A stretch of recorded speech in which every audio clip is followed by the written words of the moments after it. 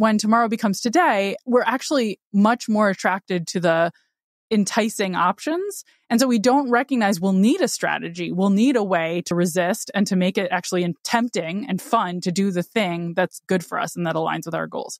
So if we were a little bit more self-aware, I think we'd make better choices and recognize, okay, maybe the most effective workout would burn slightly more calories and make you fit faster, but you're going to quit after one visit to the gym. So it's not the right one to choose. And same with, the course selections for your graduate degree. If you take the toughest machine learning class first, you may not persist as if you take a graphics class or something. I'm making it up based on my own interests. Graphics design might be even more exciting. So you have to find the balance. So you're pursuing the goal, but you're doing it in a way that will actually be instantly gratifying. And then this temptation will actually be working for you because you'll find it tempting to do the thing. I'm Srini Rao, and this is the Unmistakable Creative Podcast, where you get a window into the stories and insights of the most innovative and creative minds who've started movements, built thriving businesses, written best-selling books, and created insanely interesting art. For more, check out our 500-episode archive at unmistakablecreative.com. Doing creative work can be kind of lonely, and that's why we built the Unmistakable Listener Tribe. The tribe is a community for professionals to connect and support each other. Everything is designed to help you grow your business and share what's working and what isn't. And that's true whether you're a business owner or an artist. You'll get access to feedback, live conversations with guests, and so much more. By joining the tribe, you become part of a community of creators who all support each other, and it's completely free. Hopefully I'll see you there. Visit unmistakablecreative.com/tribe to join. Again, that's unmistakablecreative.com/tribe. Katy, welcome to the Unmistakable Creative. Thanks so much for taking the time to join us. Thank you so much for having me. I'm excited to be here.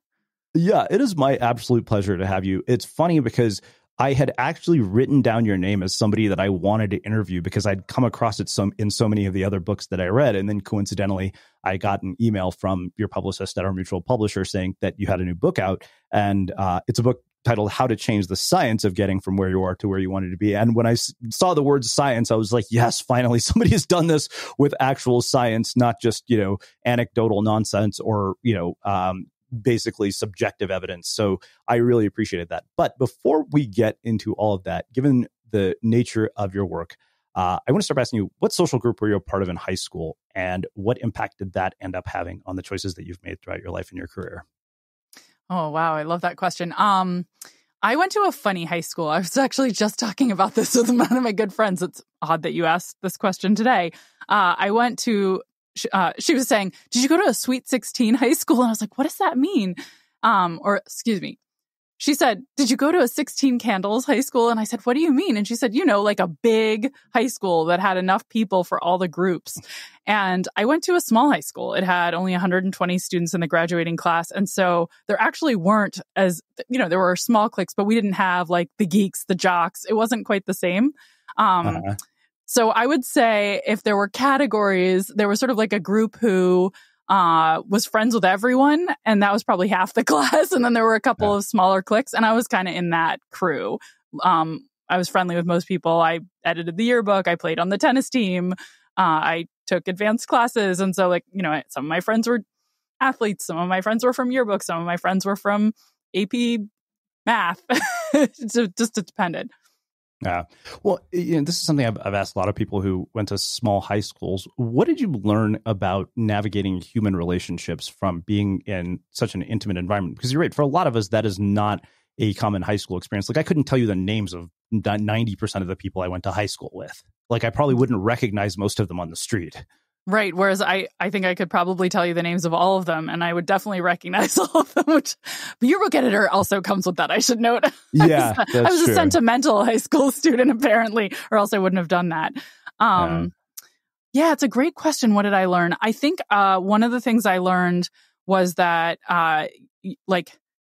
ideally, you wouldn't make enemies, especially in such a small environment, right? It was important to try to be kind to everyone, because it was just too small of a place to be gossiping behind one person's back, or, it came back to bite you. So I would say that was a key lesson for me. And it's not that I've always stuck to it, but that in general, it is really a good approach to try to be nice to everyone and to befriend everyone you can, because the world is small. Yeah. Well, I mean, you're a professor at arguably one of the most elite institutions in the world. And I wonder, did your parents, were you encouraged to be incredibly ambitious and driven academically? Because that's kind of standard for any Indian kid. Like, I'm sure you probably know this, given that you teach at UPenn. Like, I'm sure you have your fair share of Indian students. But I wonder, like what the narrative about education and school was growing up for you. Yes, I wasn't raised by Indian parents, but I think I had the Indian parent experience. So, yes, my parents were very, very education focused from a young age. I'm an only child. My dad's dad was a university professor, and his sister and brother are both university professors. He was the oddball who didn't go into the academic sphere. My mom's family was more engineers, but still a serious academic focus was part of her background. So it was absolutely always something we talked about. I think by the time I was 5, I could name many universities, which is a little weird in hindsight. But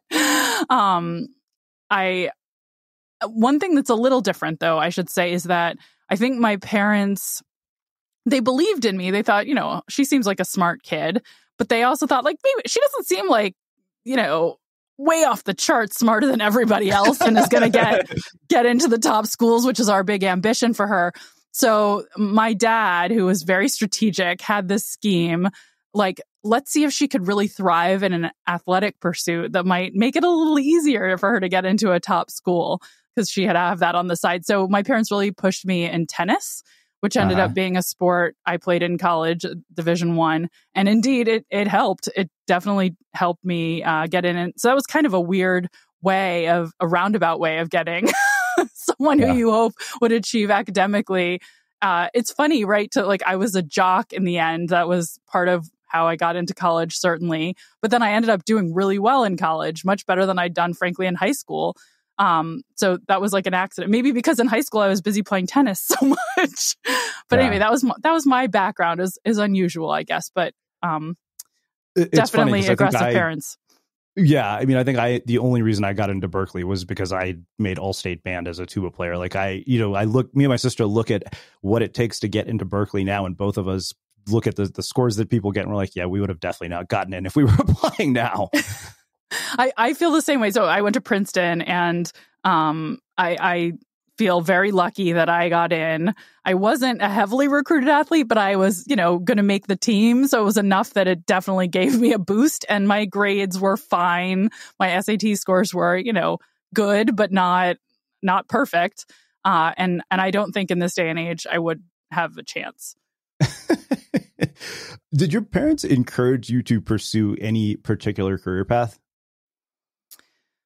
Oh, that's interesting. I think they encouraged me to pursue something where I'd make a living. I have a half brother who is wonderful and is an artist and had a really tough time making a living. And I think that was something they were nervous about seeing happen again. And so they definitely pushed me to think about careers where I was likely to be able to support myself, even if there wasn't a miracle. So I had, I majored in practical things, and frankly, I loved math. So that was actually, it wasn't like a hardship.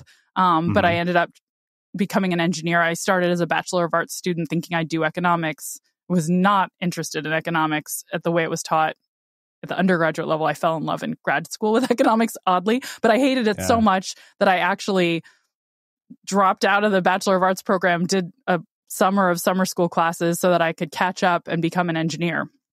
And my parents liked that because it seemed practical, and they were supportive of that. But when I got interested in research, instead of going sort of the consulting or banking route, which were things I was thinking about, they were supportive. I think they weren't pushing me one direction or another, though. I think they would have been happy to see me take any of those routes. I was going to be able to live a middle-class life. And I think they wanted me to be happy and self-sufficient. Yeah. Well, so I want to come back to that, but there's something I couldn't let go that you said. You mentioned that you were an only child with a half brother, and it's funny because as somebody who has siblings, I can almost always spot an only child. I remember when my sister introduced me to her brother-in-law, my first question was, "Does he have siblings?" And she's like, "No," and I'm like, "Shit, that's a red flag."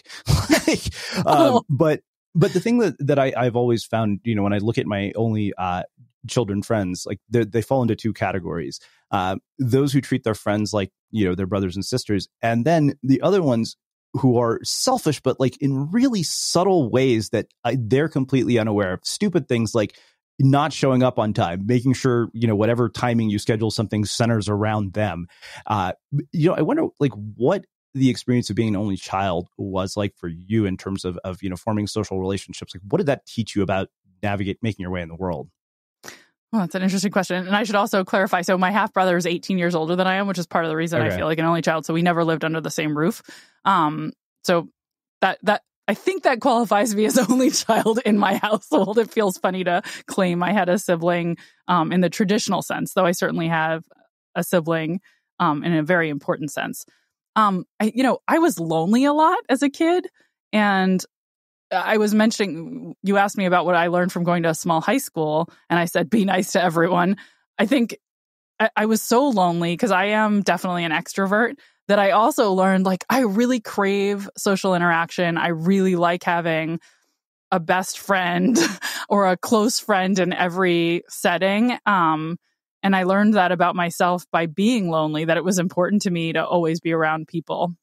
And, everybody's different, but that's probably part of the reason I ended up living in a city. And I've always had really close friends in each walk of life. I have really close collaborators on my academic pursuits and always have, who I work with repeatedly and who I consider among my best friends. And I think that's partly shaped by that desire to have close connections that I lacked as a kid. Did you know over 90% of podcast listeners take direct action on the advertising they hear? It's smart, right? And smart advertisers know Acast. We power thousands of podcasts all around the world, including the one you're listening to right now. If you want to reach immersed listeners in lots of different creative ways, then Acast's fully curated, brand-safe marketplace is for you. Visit acast.com/advertisers to find out more. Acast. For the stories. So this is a different kind of sponsorship, but this episode is actually brought to you by my good friend Peter Shallard. He's the founder of Commit Action and known as the Shrink for Entrepreneurs. So why is he sponsoring Unmistakable Creative? If you want to be more productive, less stressed, and ultimately happier and more successful, then you need to hear about accountability coaching. Commit Action pairs you with a dedicated coach to act as your second brain, helping you to break down big goals, prioritize, and execute consistently. A lot of the reviews on TrustPilot describe Commit Action as literally life-changing. And as an Unmistakable Creative listener, you'll get $100 off your first month's coaching when you use Creative100 at checkout. So if you want to become a productivity powerhouse, then go to www.commitaction.com and give it a try. And if you're curious and you want to hear more of Peter's story, he and I went deep in our recent episode about the psychology of highly productive entrepreneurs that went live on May 3rd. Give it a listen to hear his take on all things entrepreneurial psychology. This episode of The Unmistakable Creative is supported by Command Line Heroes. Command Line Heroes is a podcast that tells the epic true tales of developers, programmers, hackers, geeks, and open source rebels who are revolutionizing the technology landscape. And Season 7 is available now. This season, Command Line Heroes explores a pivotal year, 1995. It was the start of the dot-com boom, but a lot of things had to come together for the internet to succeed. Meet the internet class of 1995. Did you know that long before you could hop on GoDaddy to grab a domain name, there was a woman you'd have to call? Elizabeth Jake Feinler was the keeper of all domains, and episode 1 of the season features a conversation with the woman herself, now in her 90s, about how she managed the internet and how her team needed to create the DNS. I got a sneak preview of Season 7 of Command Line Heroes, and here's what I thought. Depending on how old you are, you might remember a time when the internet wasn't part of our lives and looked nothing like it did today. Or those awful days of dial-up when your parents would be yelling at you to get off the internet so they could use the phone. Command Line Heroes is a fascinating look at the evolution of the internet as we know it today. Command Line Heroes is hosted by developer and podcaster Saran Yabarig. Search for Command Line Heroes anywhere you listen to podcasts, and thanks to Command Line Heroes for their support. Well, yeah, I can relate. I moved around constantly as a kid. I mean, you're a college professor, so you know what that life is like for anybody who's the son of a non-tenured professor. My dad got his tenure track position when I started high school. So, wow. And so I said, it's not a coincidence that I, have made a career out of doing something that ensures I'll never stop meeting new people. Yes, that's wonderful. That seems like a really positive aspect of it. And it's interesting, different things driving that desire for social interaction. Yeah, totally. Well, let's talk about your college experience, because I think something that you said that really struck me was that you realized you hated economics the way it was taught. And it's funny because I had that exact same experience, but as an economics major at Berkeley. And I remember, I think it was my final semester, I was a super senior, so I graduated in 4.5 years. And I was sitting listening to this professor talk about how to use a utility function to maximize the amount of milk you could get out of a cow, and thinking to myself, when the hell am I ever going to need to know how to do this? No, you do realize you're interviewing a milkman right now. So I just have to say that might have appealed to me slightly more. Yeah. Well, but the thing is that the real question from that is you figured that out so early in college. And I feel like so many people don't. They just kind of leave wondering. I felt like I wasted the experience of Berkeley when I've read books by other people who went to Berkeley, and I feel like they're describing a different university. And so, as somebody who is a teacher in an institution like this, like, what is it that prevents people from discovering this thing that they were meant to do? And then how is it that, I know you read about conformity, which we'll get into, but I often felt like Berkeley was a breeding ground for conformity, because everybody there was like future bankers, lawyers, and, UPenn students and investment bankers and doctors. That's funny that Berkeley seems like, wow, if Berkeley was a place that breeds conformity, what would you say about all the institutions I've been affiliated with? Okay, sorry, let me back up. That was a long question with lots of parts. Yeah. Give me the part. Well, like, what is it about? Give me the key part you want me to talk about. Okay, so let's start with this. Like, you figured out really early on that you hated economics, and you did something to change it. Yeah. I just accepted my fate and kept going until I ended up with a degree in environmental economics, which I'll never use. Got it. Okay, so like, what is it that helps students find the right path in college? Is that the question? That's a good way to put it, yeah. Oh, gosh. Well, like everything else, I think luck certainly plays a big role, right? Or do you talk to the right people at the right moment to be inspired? For me, the luck was that I had a roommate my freshman year who was an engineer, and I was sort of looking at her and the classes she was taking and the courses she was considering signing up for as electives. And I was like, wow, those are really interesting classes. You're taking a class about e-commerce, class about the design of transportation systems. Like, that sounds fascinating. I want to study those things. And on the flip side, I wasn't enjoying the economics track that I thought I would go on, because I liked math and I wanted to do something practical. So economics seemed natural. But then I took this first year course that was just mind numbing. And, you described an experience. The professor in this class, who, by the way, was never again, he taught, I'm not going to say who it was. You've heard of him. He was allowed to teach this class one time, introductory microeconomics, and never again, because it was such a disaster. But he would walk into class and read from a textbook. Literally, that was the lecture. I mean, I can't even imagine doing that to my students. It's outrageous. And it was terrible. Not only that, it was a textbook he was in the process of writing, and it was not yet complete. So he would read like these drafts that had errors in them, and then he'd send us the draft so we'd have reading. But the reading would come like 2 weeks after he'd covered the material in class, because he wasn't quite on top of finishing it. And there were errors. Like, I remember doing a midterm problem, and I did it the way that it was outlined in the book. And then they were like, oh, no, sorry, that's wrong. And there was an error in the book. Like, what? So anyway, not only was it was horribly taught, the material didn't speak to me, because I was like, this is not how people really make decisions, all this optimizing baloney. And I was like, that's not, have you met my roommates? Like, we're a mess. This is not what human decision making looks like. So those two things, like the hatred of the path I thought I was meant to be on, and the luck of having a roommate who was majoring in something that was closely related, but, different enough that I could see a new path by looking over her shoulder. That's what lucked me into it. And then in general, like, I think there's a huge amount of luck, but I don't think we explore enough. And that's true in life. certainly true in college. People come in with too many preconceived notions about what they expect to be, even though they're 18. And this is the time to, take a class in, French literature and a class in, astrophysics and a class in accounting and like see what speaks to you. And that exploration is how we, you can make your own luck. And I got lucky by having a roommate who did some of the exploring for me. But I think I'm always excited to see students who are really going broad in their first year, because I think they have more opportunity then naturally to find the thing that makes their heart sing.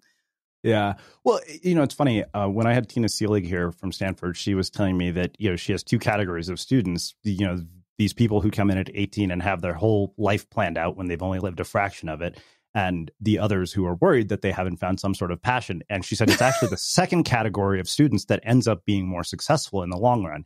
And, I wonder, what you see in terms of trends with your own students when it comes to this. That's the first piece of this. But you're a graduate of one of the most elite institutions in the world. You're a professor at one of the most elite institutions in the world. So in the wake of seeing something like the college admissions scandal, which is the second question, what do you think of our education system today? I mean, you and I were both talking about the fact we wouldn't have been accepted into the schools, but I remember watching there was a documentary on Netflix about this whole thing, and to see these kids looking at their computers to see whether they got into their school of choice or not. It was just this either moment of profound anxiety or profound joy. And I remember thinking that was nothing like the experience I got. I opened the envelope and thought, cool, I got into Berkeley. Even with your Indian parents. I totally had the experience. I'm like, my God, this is amazing. To them, it was just like, this is what we expected. So no, there's no celebration for your good grades. Nobody's putting your report cards on refrigerators or any of that bullshit. Like, this is what we expect of you. That's great. Well, I mean, I don't know if it's great. It's fascinating. In my house, it was definitely sort of what you see today. Like, we were all of us overjoyed at my good fortune, because I do not think any of us thought it was even close to a sure thing that I would end up at a school like Princeton. So I remember that feeling of absolute elation when I got the news. I truly over the moon. Okay, but let me say a little bit more about, I think, your more fundamental question, which was like, what do I think about the whole college admissions scene? Yeah, I think that it's actually getting better, even though your narrative was that it's getting worse. And here's how I think it's getting better. I think when I was in school, the fraction of kids who are from low socioeconomic status backgrounds was vanishingly small. There were very few kids on Pell Grants. Not everyone was a billionaire's kid, but most kids had come from a pretty comfortable middle-class background with parents who could afford to pay at least some of their tuition. And that's just not how I think a meritocracy should operate. And it's really changed a lot. And I think, at least at the Ivies, which is where I've spent my career, it's been wonderful to see the move from having kids have, debt when they graduated to a completely grant-based system of providing financial support for kids at the top schools. It's amazing. To see the enormous effort that's been made to increase the percentage of students on Pell Grants at places like Princeton and Harvard and Penn, where I work. And it's been transformative. And they're different places, and they're better places because they're serving, I think, the function they should in society, which is to try to create, I know we'll never have a truly level playing field, at least in my lifetime, but the more we can do to get towards one, the better. And I do think these institutions were not serving that function even 20 years ago. And they're coming a lot closer now. Yeah.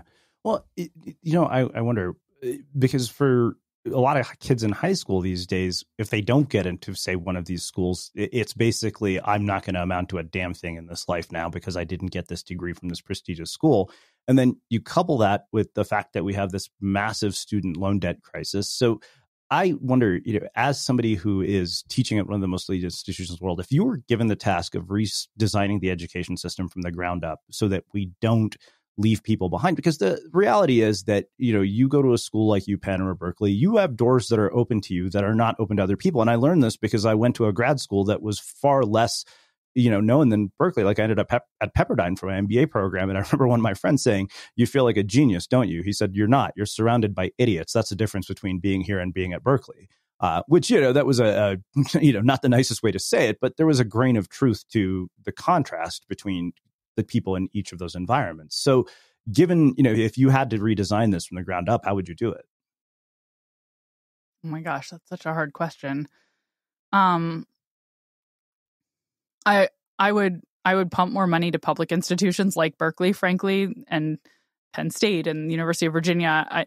I think investing in those public institutions, so we have really, and we already have a pretty excellent public institution system in the United States, but I think it should be even stronger. And ideally, every state's public school would be considered on par with an Ivy League degree, because that's, not everyone's comfortable getting on a plane and moving across the country from their family, and they shouldn't have to get an absolutely outstanding education. And in many states, they don't, but there are some states that aren't on par. And I think, investing there would be a great use of dollars. Yeah. I'm not an education policy expert, so maybe I'll stop there. That would be my, that's like my one. That's the one thing that comes to mind. Okay, so instead of policy, let's talk about curriculum.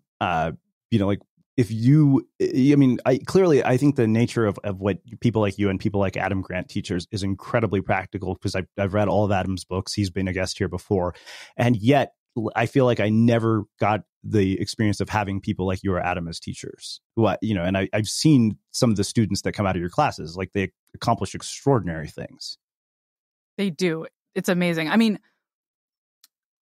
our role is very, now I'm going to mention Ben Franklin, who I love. I obviously don't know Ben Franklin, but I would have loved to. I'm a big admirer.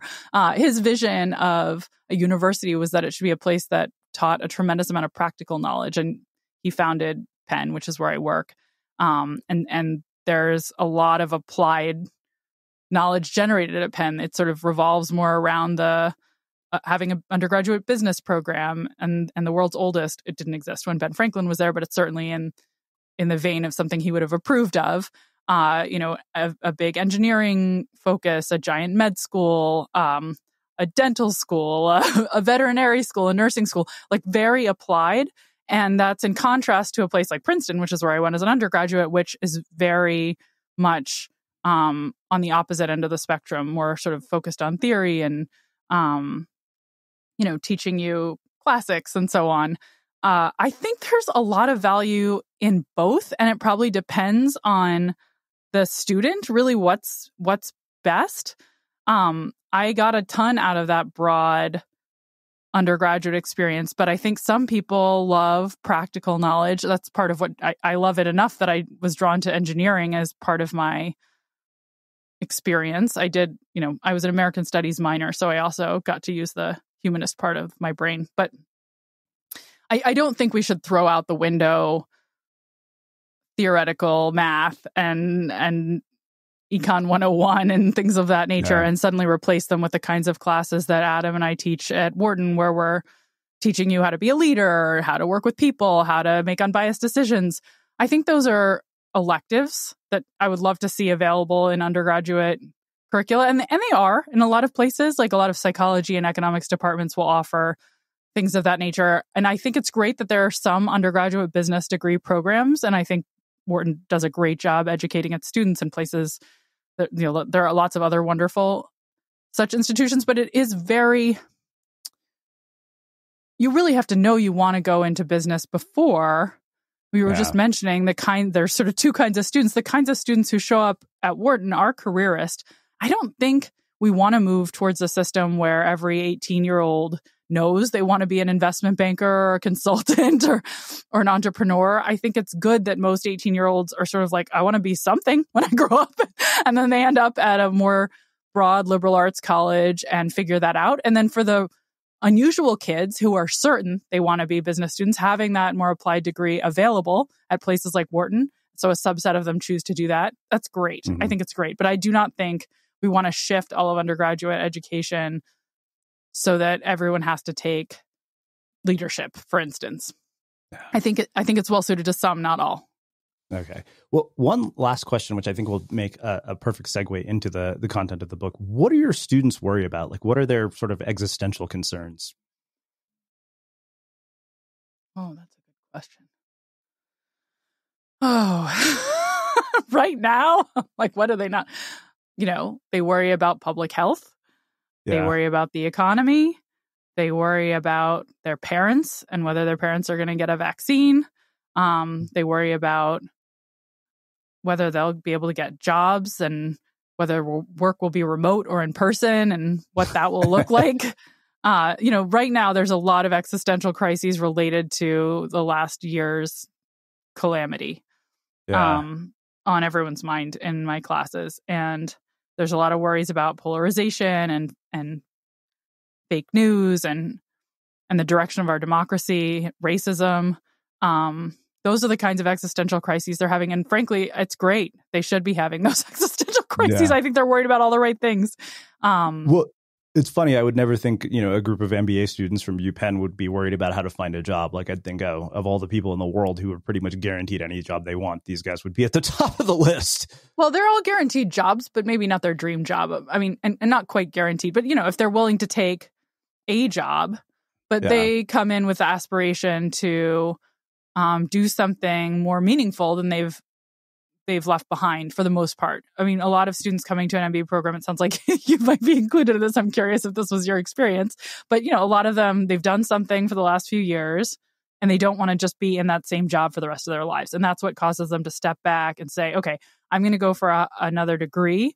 And that's a chance to pivot, explore, maybe do the exploration I didn't do as an undergraduate to figure out what's out there, experiment, and then find my passion.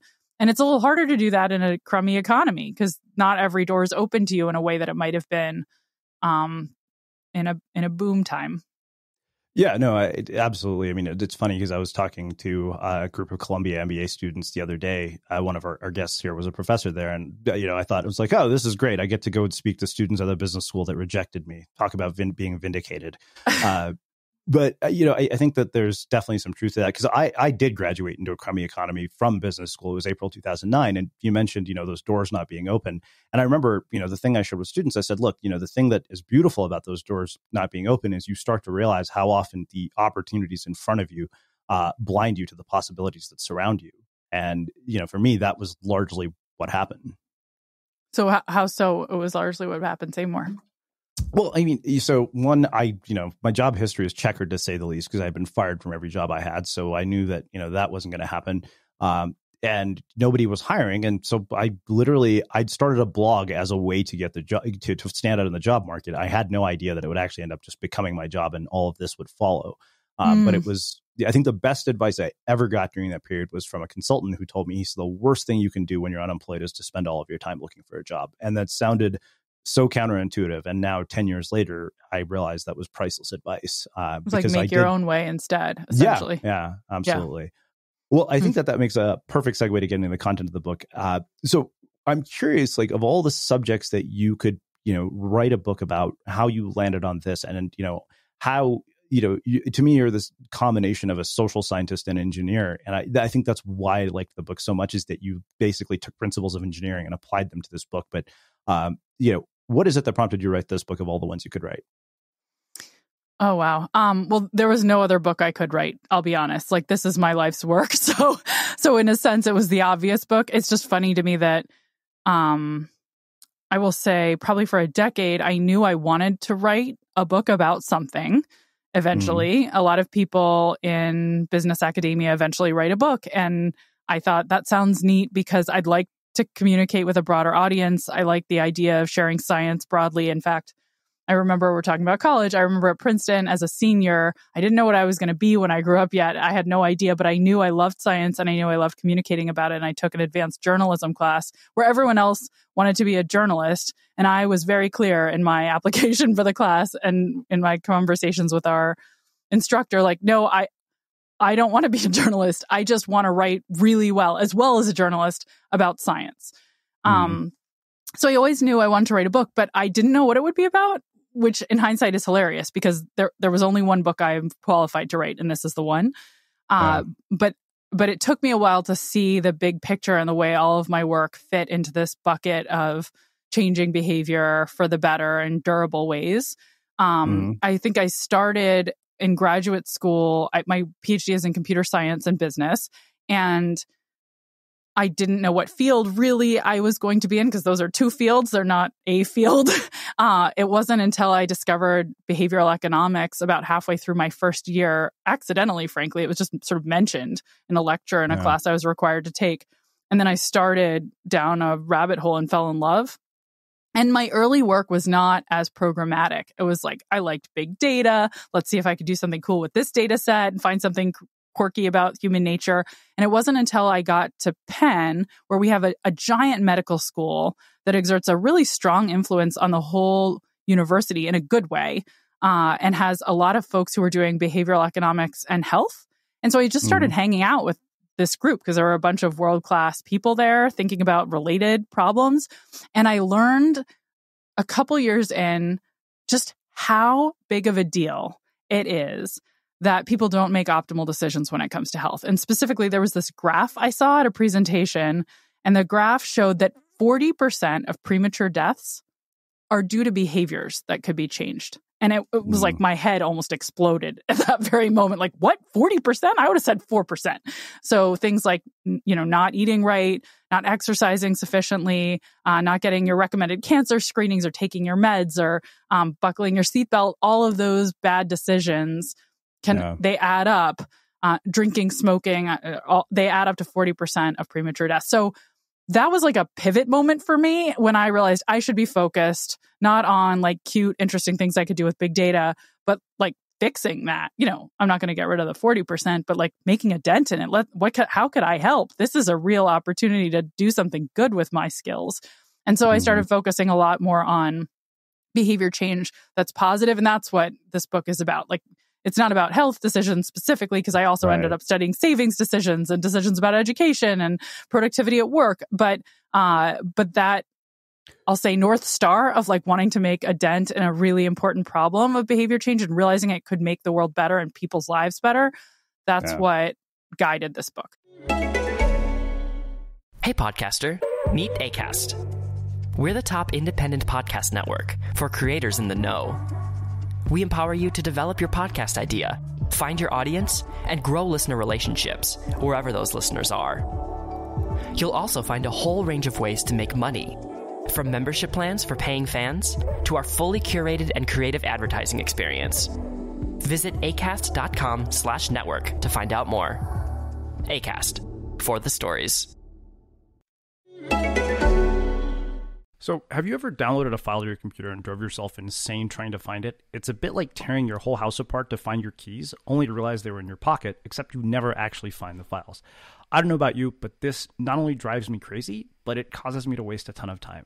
No matter how many Dropbox folders you set up or how you organize your files, somehow the system just falls apart. You kill your productivity just looking for stuff.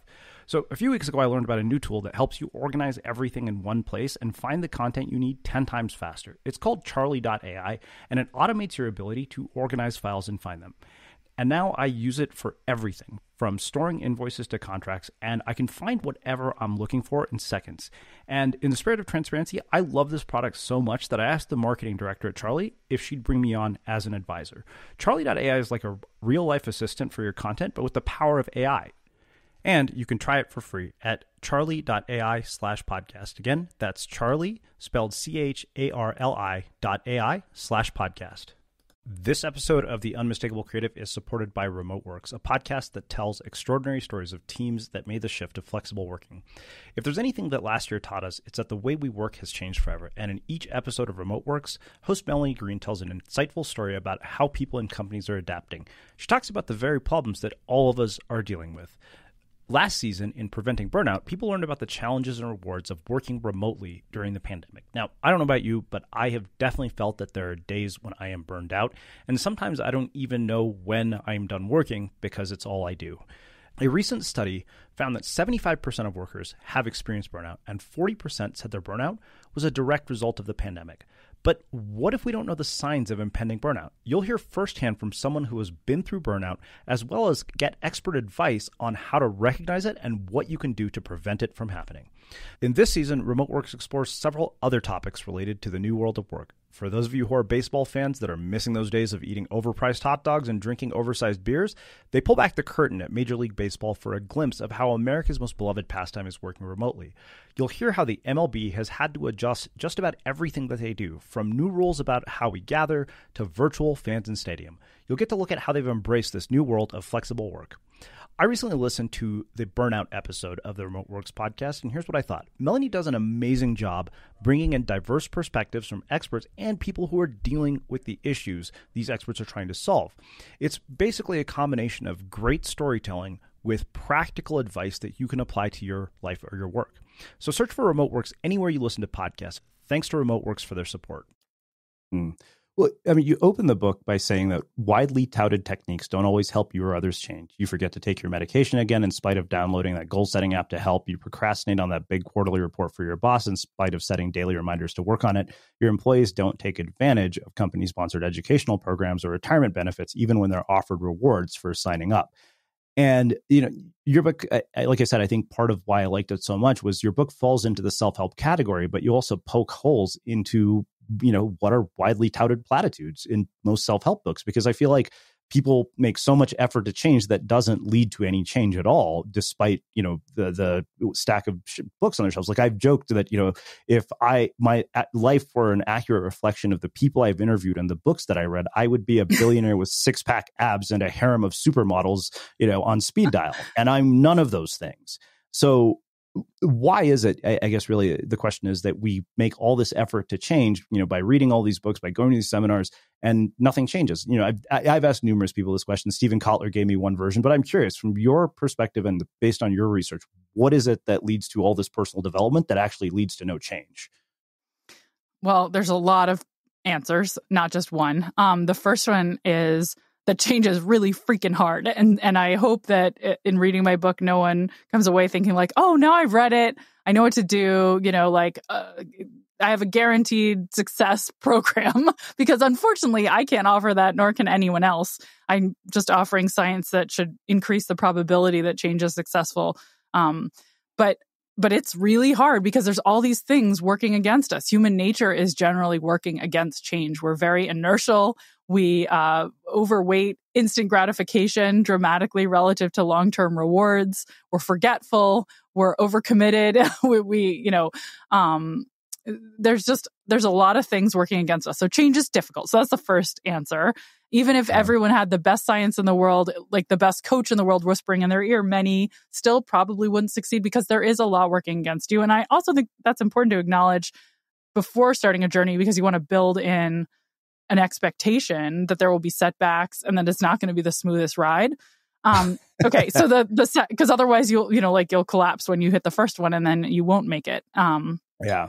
So that's part one. And then I guess part two, and this is where like I hope my book really adds more value than just saying, because it's hard, is I do really believe that there's too much of a one size fits all, like, I don't know what your problem is, but I'm going to solve it approach in all of these books. Like, I have my technique. Listen, I've got this goal setting strategy that, you know, I've perfected, or here are my 7 tips. And most of it doesn't reflect an understanding of what's preventing change in the first place, which is very personal. And it really depends on the kind of change. Like, are you trying to build an exercise routine? Are you trying to save more? Do you want to go back to school? And what's holding you back? Is it the people who surround you who aren't supporting you? Is it that you just, you know, like, are really incredibly forgetful and you just like can't prioritize this over everything else because you can't keep track of it? Is it that you're really fundamentally impulsive? Like, what is the barrier? And then the solution depends. So the best strategies that I've seen in science are really sensitive to the context and recognize, like, if I want to get someone to get a flu shot or a vaccine for COVID, the strategy to use is really different than if I want to help them build an exercise habit. Like, those are just fundamentally different problems. There's fundamentally different barriers. And I think too much of self-help is like a person with a single idea or a few ideas without a recognition that it depends which is the right one to use in which context. And I try to add that with my book. Yeah, it's funny you mentioned context because I feel like I've been just beating this like a dead horse on the show. Like we had Sam Summers here who wrote a book about context. I think he's a professor, if I remember correctly, at Tufts. And, we have this membership group where I work with creatives to help them make their ideas happen. And one thing I frequently say to them is, I want you to consider the possibility that everything I've told you is bullshit, because it might actually be for you. And I always have to offer that caveat. But you start the first chapter with this idea of getting started. And you say, if you want to change your behavior or someone else's, you're at a huge advantage if you begin with a blank slate, a fresh start, and no old habits working against you. And then you say New Year's, for instance, typically exerts a far greater influence on behavior than, say, your typical Monday. The bigger the landmark, the more likely it is to help us take a step back and regroup and make a clean break from the past. Yet, people don't stick to their New Year's resolutions all the time. So how do you resolve that paradox? I actually don't think it's a paradox at all. And it's actually, I think, fundamental to what I'm trying to do in the book, which is explain there are different challenges at different points. And the challenge of getting started is what New Year's can motivate, but it doesn't get you to the finish line. And then once you've got the motivation to begin to say, okay, here's my goal. This is what I want to accomplish. And I'm going to actually exert some effort towards that. That's what you get when you have these moments that I call fresh starts. That make you feel like you're opening a new chapter in your life, and you sort of step back, think big picture. What are my goals? How am I going to do better in this new job that I've just started than in the old one? How am I going to make my life happier in California than it was in Pennsylvania when you move cross country? Whatever that is, or this year than last year. Those landmarks, they cause us to have this spike in motivation. So we'll start, but they do nothing to help us succeed. They just get us going. And so that's what the rest of the book is about. Yeah. Okay, you've got the kickstart, but you're going to need more than just a resolution to get somewhere. Yeah. Well, okay, so that makes the perfect segue to talking about impulsivity, right? You say lots of research shows that we tend to be overconfident about how easy it is to be self-disciplined. This is why so many of us optimistically buy expensive gym memberships when paying per visit fees would be cheaper, register for online classes we'll never complete, and purchase family-sized chips on discount to trim our monthly snack budget only to consume every last crumb in a single sitting. We think future me will be able to make good choices, but too often present me succumbs to temptation. And, it's funny because I've seen this in myself. I've seen it in people who sign up for the courses that I teach.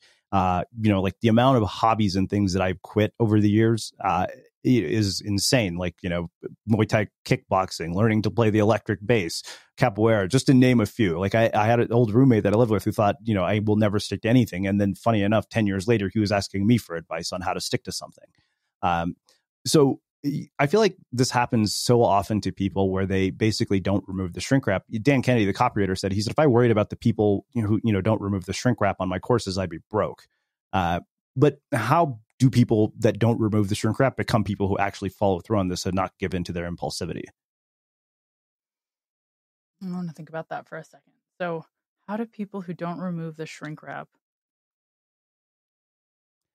So when you characterize someone as not removing the shrink wrap, I'm thinking of someone who doesn't read the book, but I think that's not what you mean. I think I'm not getting the it's the person. Yeah, sorry. So it literally, it's the people that you described in the quote that I just said. The ones who sign up for online courses that they don't complete, that kind of stuff. So how do they change it? You're just saying what's the solution to impulsivity? Okay, exactly. I'm sorry for being sorry. No worries. I was like, oh, I don't know if someone doesn't read my book and they don't learn any of these things. How will they go? Okay, all right. Let me start again here then. That's a really good question. And I think, the answer that I offer in the book, and it's the best answer I've got, is that too often we fail to appreciate this challenge of impulsivity. And so we just sort of grit our teeth and say, I'm going to push through. I'm going to do whatever it is I said I was going to do. And I'm going to push through in the most effective way possible. But there's this wonderful research by Ayelet Fishbach from the University of Chicago and Caitlin Woolley at Cornell showing that that's actually a mistake. That if instead of saying, I'm going to tackle this goal using full self-control mode in the toughest, most effective way possible, we say, I'm going to look for a way to make this goal fun, we persist longer. So for instance, they've done research showing that if somebody is going to the gym and you tell them, look for the most fun workout you can find, they end up persisting longer than someone going to the gym who you say, look for the most effective way to achieve your goals at the gym, because they enjoy it. And we make this mistake because when we're contemplating our goals and how we're going to pursue them, and by the way, they've shown this in other settings too, with studying, with eating. It's not just exercise, but I think that's an intuitive example. And the mistake we make is we're like contemplating this from a moment of, quiet in our home, thinking about our goals. And we think like, yeah, no problem. Tomorrow I'm going to be able to do this. I'll push through. But when tomorrow becomes today, we're actually much more attracted to the enticing options. And so we don't recognize we'll need a strategy. We'll need a way to resist and to make it actually tempting and fun to do the thing that's good for us and that aligns with our goals. So if we were a little bit more self-aware, I think we'd make better choices and recognize, okay, maybe the most effective workout would burn slightly more calories and make you fit faster, but you're going to quit after one visit to the gym. So it's not the right one to choose. And same with, the course selections for your graduate degree. If you take the toughest machine learning class first, you may not persist as if you take a graphics class or something. I'm making it up based on my own interests. Yeah. Graphics design might be even more exciting. So you have to find the balance. So you're pursuing the goal, but you're doing it in a way that will actually be instantly gratifying. And then this temptation will actually be working for you because you'll find it tempting to do the thing. And I've also studied a technique I call temptation bundling.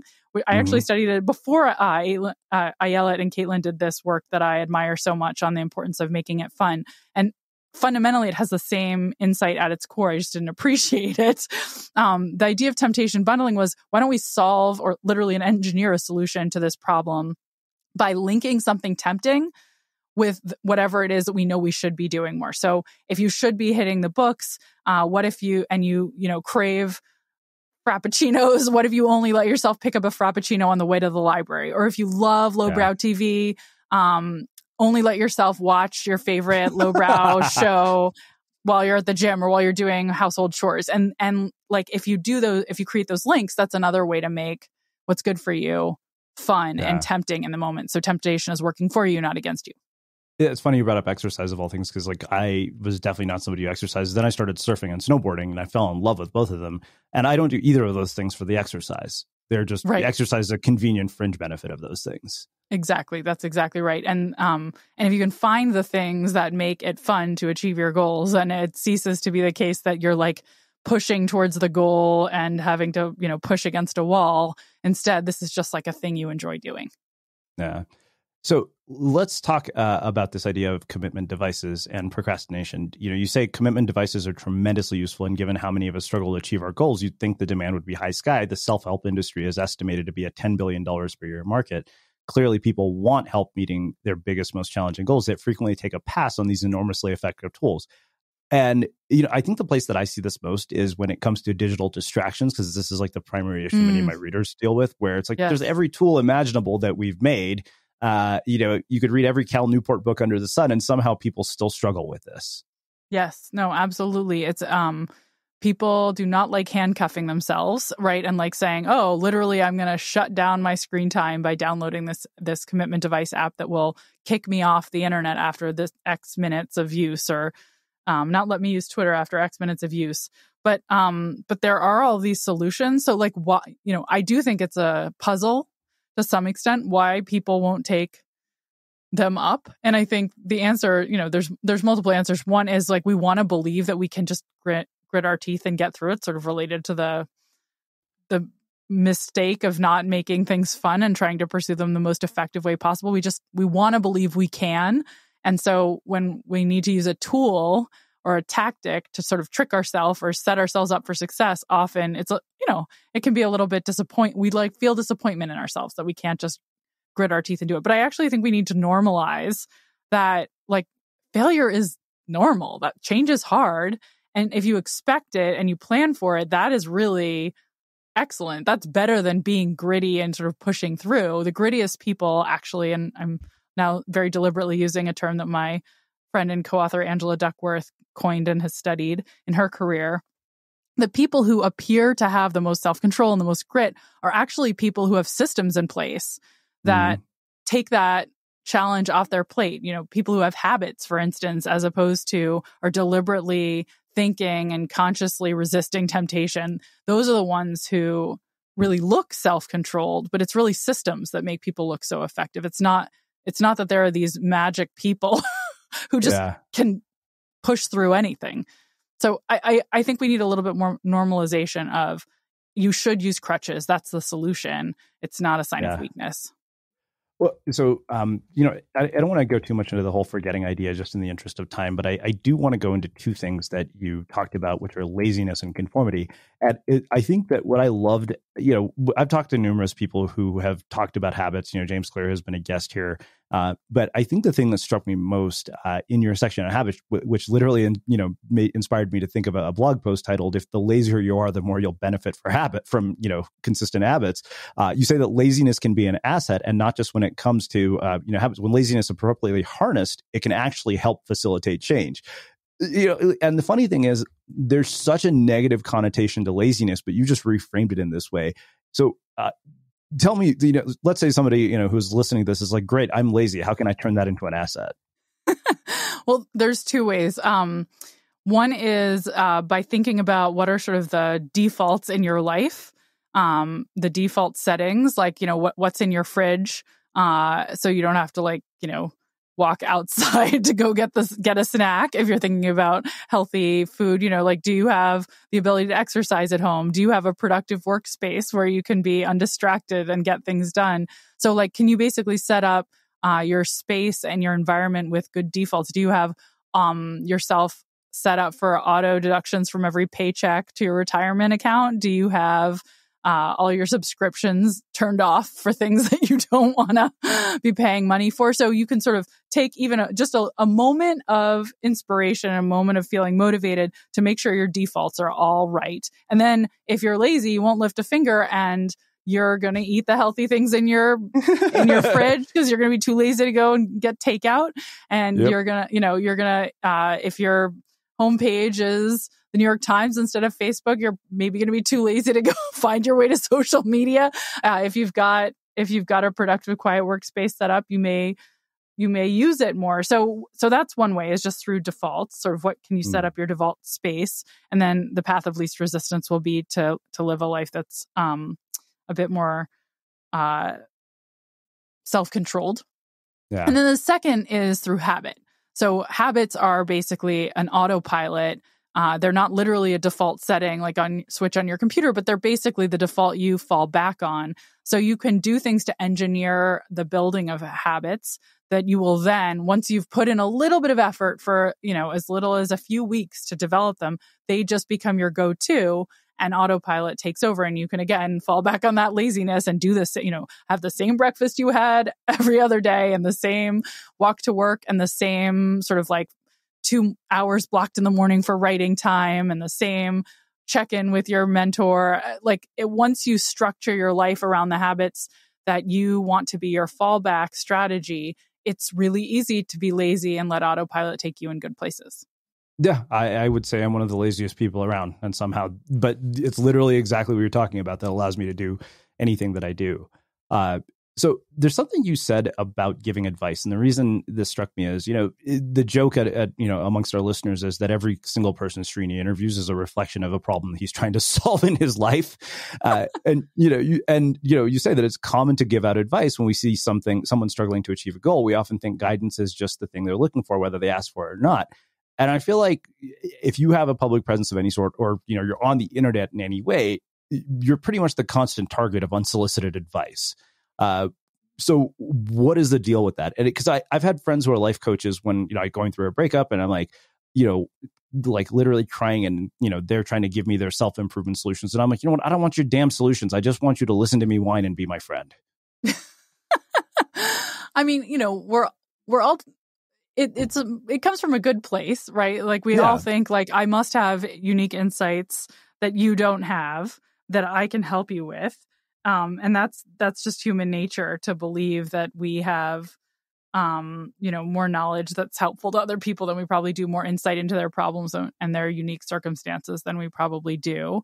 So it comes from a good place of wanting to provide value, but it has this pernicious downside that I think we don't appreciate enough. And that is that it busts confidence when you tell somebody, hey, like, I know how to do this and you must not. You're basically telling them you're clueless and I'm smarter than you. And so that's the downside of giving out unsolicited advice. And I think we should be more aware of that than we are. I mean, I do think people with really high EQ don't do it as much, but it's too bad. And I guess the key lesson that I find interesting from this research I've done with Lauren Eskris Winkler, a former postdoc at Wharton, starting a job as a professor at Kellogg this year, she has found that there's this solution that you can find from advice, and that is giving advice makes you feel really good. When someone asks you for your opinion and your advice, that makes you feel like I'm in the know, I can be useful, I'm a role model. And so it's sort of the flip side of, getting that unsolicited advice makes you feel crummy, but having the opportunity to give solicited advice makes you feel great.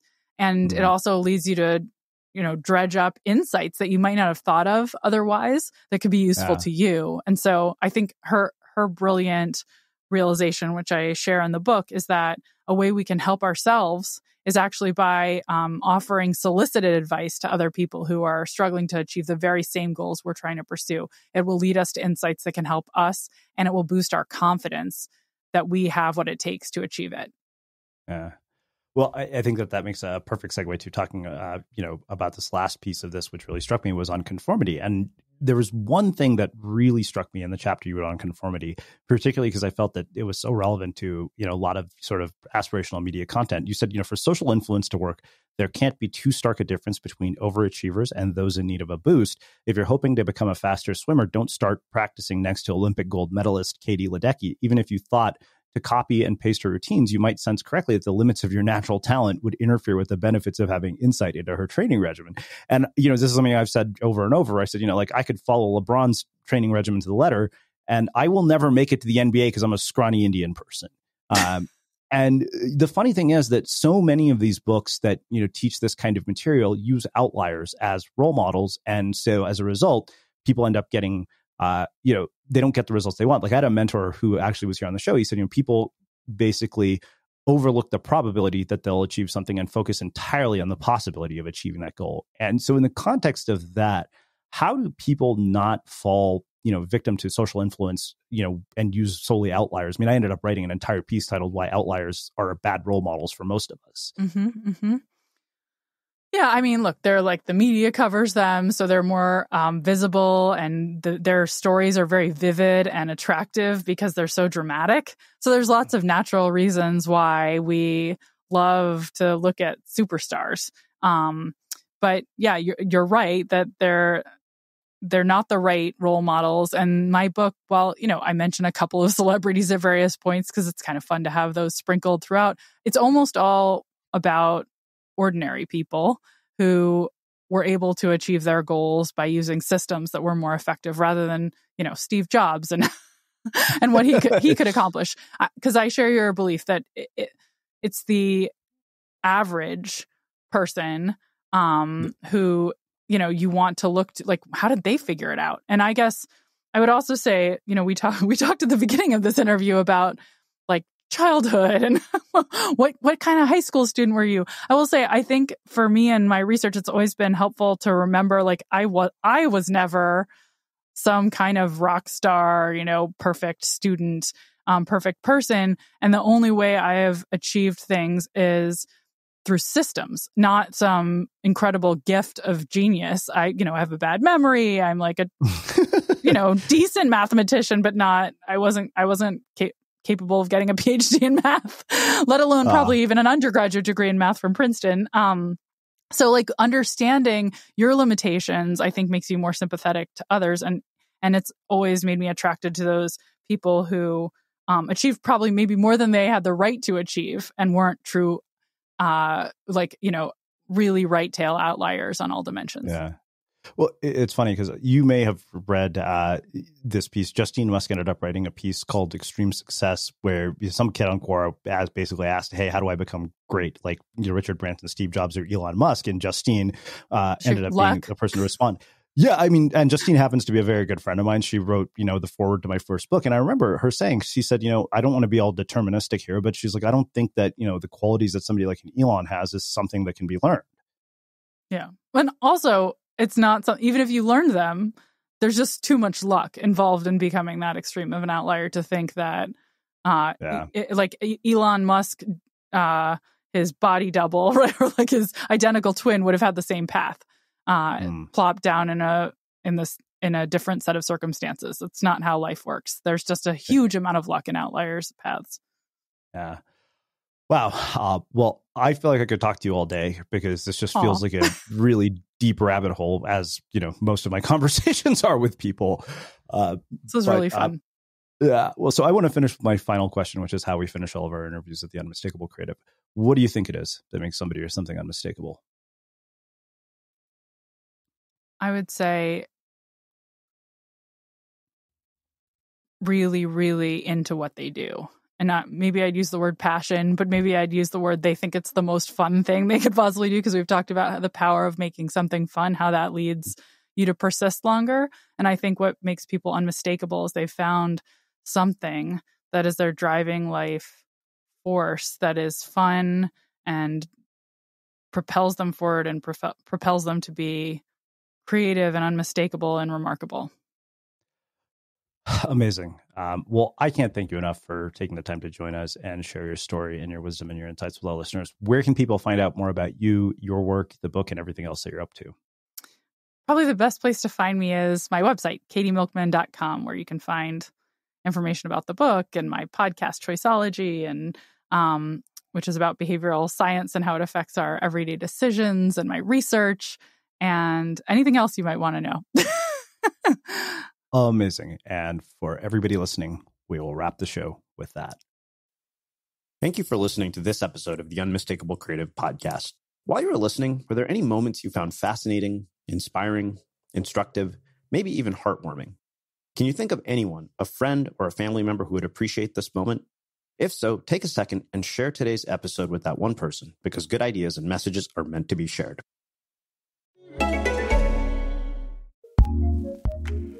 Acast powers the world's best podcasts. Here's a show that we recommend.